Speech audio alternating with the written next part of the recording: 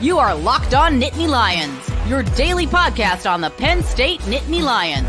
Part of the Locked On Podcast Network, your team every day. One of Penn State's priority targets, Brandon Finney, four-star athlete, cornerback, one of the better ones in the nation, out of the state of Maryland, and more importantly, more coincidentally, I should say, goes to McDonough High School, which has been a pipeline for Penn State.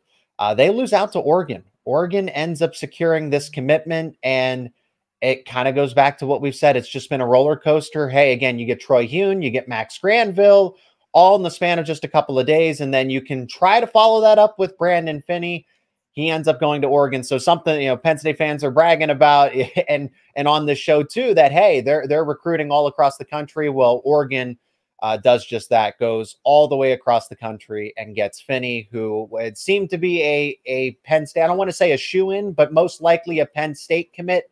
And then Oregon, out of nowhere, is able to flip the pledge, kind of like Max Granville was with Oklahoma, but ends up choosing Penn State. So you get one, you lose one once again. That's just recruiting in today's world. NIL, I'm sure, helped Oregon because they have massive NIL. They do. But they did it. I mean, they got it at the end. Like, this is even bizarre for this era, NIL or not. And I'm sure they recruited him somewhat coming into this. But, like, they put the pressure on Wade in the process, and he's going across the country. Mm-hmm. I would keep an eye on this one.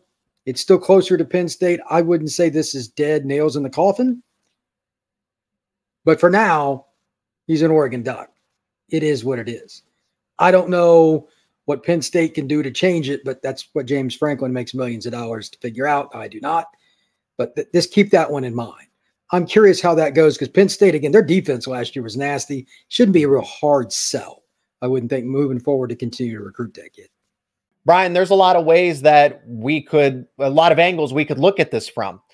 Brandon Finney going all the way from the East Coast to Oregon. Tysier Denmark had kind of a similar timeline, or at least what you're alluding to. Denmark, who's now a Penn State Nittany Lion and actually enrolled in with the team, was once upon a time committed to Oregon, seemed like a solid commitment, and then flips to the Nittany Lions. So maybe that's the case for Brandon Finney. Now the difference is Denmark is from Pennsylvania, Finney's from Maryland, but that McDonough High School pipeline from a Maryland high school to Penn State, current and former players were probably saying, hey, it's great to play football here.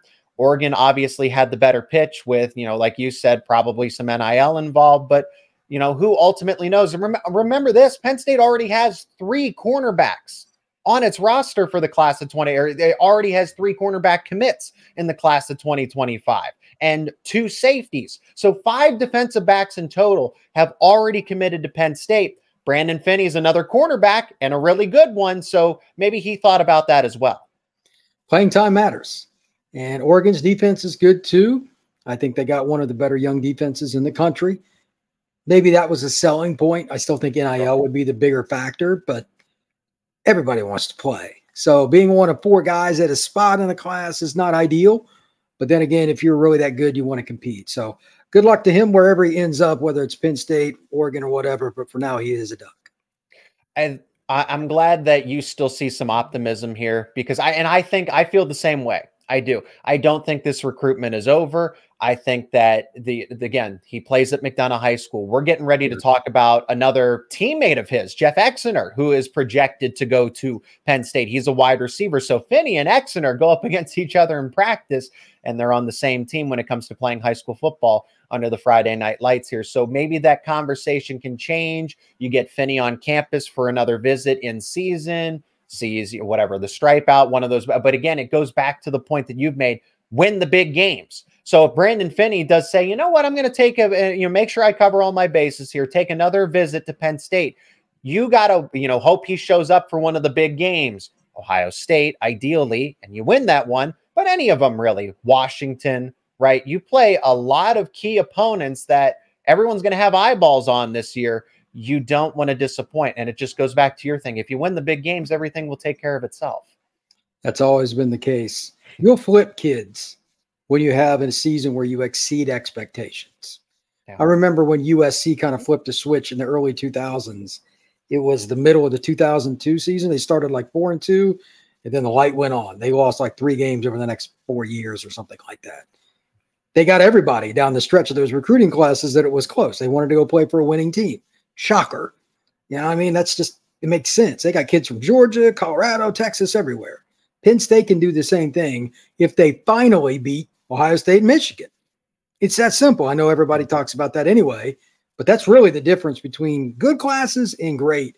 The elite kids want to believe, but they're not going to go unless they've already seen it. It's the chicken and the egg.